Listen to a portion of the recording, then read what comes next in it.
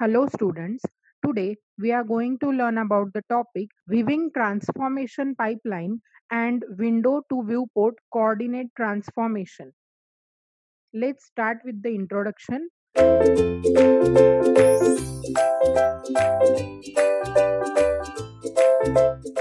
In introduction, we have to see two important terms, that is window and viewport. Now what is a window? Window is a world coordinate area for the display.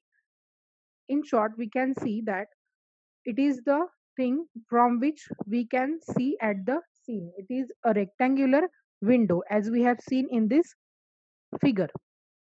So we are seeing the specific part of the screen from the window.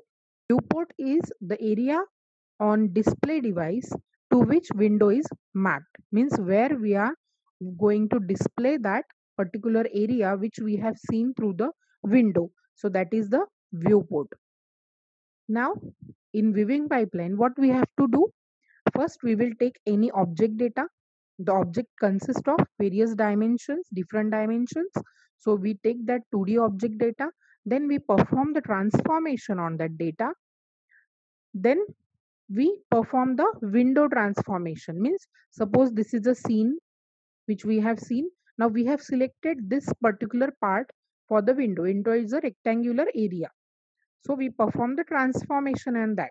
We clip the part which we want to display on the display device. So clipping is done. After that, viewport transformation. Then we will display it on a display device. And we perform the, that's why we have performed the viewport transformation. After that, we perform the scan conversion on this part of the object when we display it on the display device. Now this object will become the image.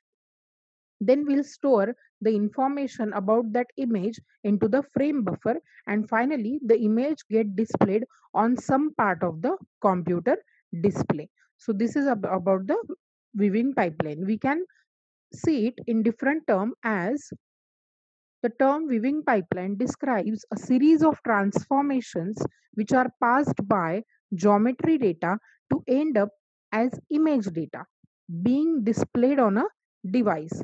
Means first it is an object in a real world, in a world coordinate system which is having some dimensions, and when we display that object into the display device, then it is turns into the image. Then it will not have the actual dimension. The when we display that onto the display device, it will get the different dimension. The 2D viewing pipeline describes this process for 2D data. Now let's see how the viewing pipeline actually works with the series of transformation. First of all, we have to construct the object and scene. Then the object will have its own coordinate, that is object coordinate. The coordinate in which individual objects are created are called as object coordinates. And then we assemble that object into a scene. We create a scene, then we describe it into the world coordinate. After the transformation into the coordinate system of the camera or the viewer, they become the viewing coordinate after displaying it onto the display device. Then we take the projection of that into the device independent normalized coordinate. And then finally, we map this normalized coordinate to a specific device. We get the device coordinate, and finally the image get displayed on a computer screen. So this is the viewing pipeline. Now we see the window to viewport transformation, how the image get transformed from window to viewport. So it is a process of transforming a two-dimensional world coordinate scene to the device coordinate. In particular, objects inside the world or a clipping window are mapped to the viewport.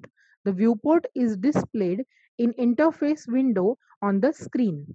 So as we have seen, there is some scene is there. We see the specific part of that particular scene using the window, which is a rectangular area, and we have to display the area within the window to the display device, that is to the viewport coordinate. So we display it here with, then after this we will call this as a viewport when we display it on the viewport coordinate. In other words, the clipping window is used to select the part of the screen which is to be displayed. The viewport then positions the scene on the output device. Means we finally get this selected picture from the scene on the display device. Then the window to viewport coordination is defined with the help of some coordinates. So for that we have to understand how the coordinates are used here. Here two types of coordinate we have to use: world coordinate and device coordinate. Now this is a window which is in the world coordinate system and viewport is in the device coordinate. Now here from the x direction we are having xw mean, that is in the x direction the coordinates of the window are xw mean and xw max. W stands for window, and in y direction we are having yw mean and yw max. This is the maximum coordinate and this is the minimum coordinate, and we have selected this area from the whole scene. Likewise, we are having the coordinates for the viewport, that is xv mean and xv max. V stands for viewport and yv mean and yv max. So in this way we can decide the coordinates for the window and the viewport. It may be possible that the size of the viewport is much smaller or greater than the window. Means the size of the viewport is not equal to the window. It may be different or same. In these cases, we have to increase or decrease the size of the window according to the viewport. Now, these are the points on the window.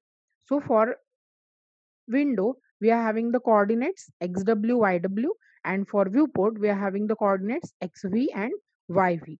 So first of all, we have to calculate the point xv and yv. Now we have to calculate the coordinates for the viewport because we have to display the image on the viewport. So normalized point on the window is, now we are having the window coordinate given and we have to convert it into the viewport coordinates. So we have given here the equations for the point which are on the window. So xw minus xw mean divided by xw max minus xw mean, comma yw minus yw mean upon yw max minus yw mean. So these are the points of the window in the normalized coordinate. Then normalized point on the viewport, same as that of the above, xv minus xv mean, xv max minus xv min. And the for y coordinate we are having yv minus yv min and yv max minus yv mean. Using this, now we have to find the relative position of the object in window and viewport are same. So for that we have to consider for x coordinate and for the y coordinate. So for x coordinate we have written this. So the coordinates x coordinate of the window will be same as that of the viewport. Same for y coordinate. Y coordinate of window is equal to the y coordinate of the viewport. After that, we have to calculate the x and y coordinate for the viewport. Then we have get by solving the above equations, xv is equals to xv mean plus xw minus xw mean into sx, and yv is equals to yv mean plus yw minus yw mean into sy. This sx and sy are the scaling factor.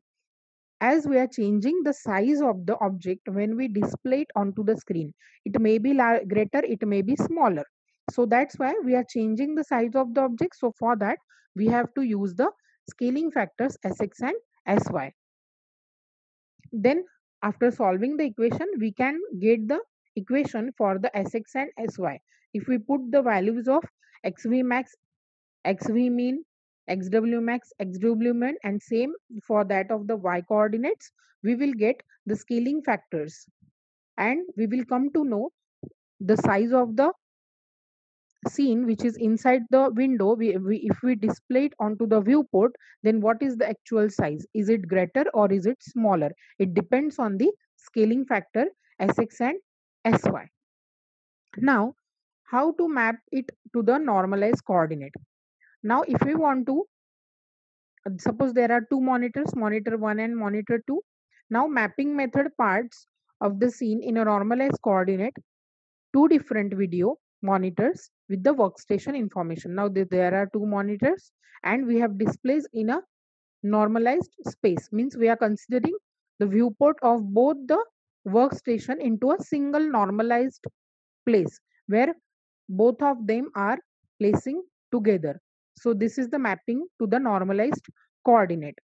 Now the advantages of viewing transformation is we can display the picture at a device or a display system according to our need and choice. Means whatever part of the scene we have to display, we can display it with the help of viewing transformation according to our need. What part of the scene we have to display on a which part of the display device. So that things we can do with the help of viewing transformation. So this is all about the viewing transformation and window to viewport mapping. Thank you.